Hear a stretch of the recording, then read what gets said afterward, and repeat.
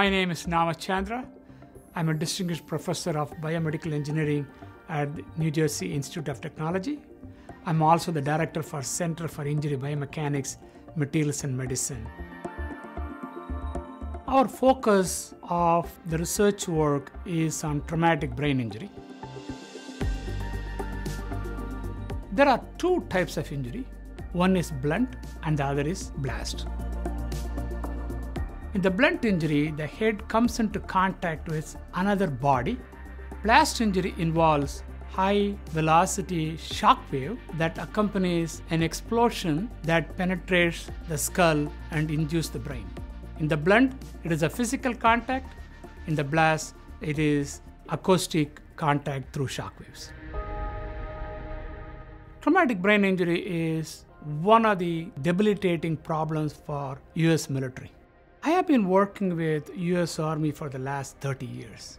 I was working on the helmets, body armors, vehicle designs, and when it came that the soldiers were coming back with blast-induced traumatic brain injury, that's what I wanted to get into.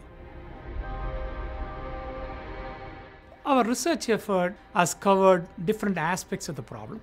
In the physical simulations, we built critical shock tubes that was capable of generating the actual shock that occurs in the field. Our innovation in the shock tube is we've made an actual blast measurements and used that information to develop blast tubes. It faithfully reproduces what happens in the field. Since we could actually produce a shock wave, we could test new helmets, new body armors. We can simulate the condition that would occur in the field. So both the manufacturers as well as DoD will be confident in using them in the field. Based on our research and the research of many other people, the helmets today and the personal protective system today is far better in combating TBI than 10-15 years back. TBI is also a significant problem in sports, especially professional sports. Anytime your brain gets involved in an accident, for example in a car or when you fall down, you are involving one of the most precious objects of your body, and that's the brain. Brain is a very complex organ. The number of connections exceeds the number of stars in the entire universe. The number of miles of blood vessels is much more than 100,000 miles.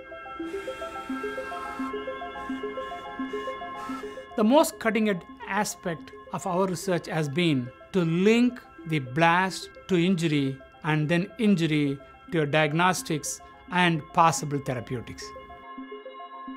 Our center is very unique in that we not only simulate physically the conditions of injury, but also use animal models to diagnose them, use biochemical means to assay them, look at the mechanisms using imaging as well as biochemistry. Then we also look at the behavioral aspect of it. For example, in terms of sleep deprivations, motor skills, other neurological effects, we actually have tools to evaluate them. We have a comprehensive way of approaching the problems, all the way from biomechanics, biochemistry, and behavior. Our innovation is also in trying to use nanotechnology-based methods in developing drugs that can be applied for traumatic brain injury. For example, there is a drug existing for Parkinson. Can we use that drug to treat TBI? There is a drug existing for memory problem. Can we use that drug to use it for TBI? Our approach has shown good promise, but is still a long way to go before it comes to the market.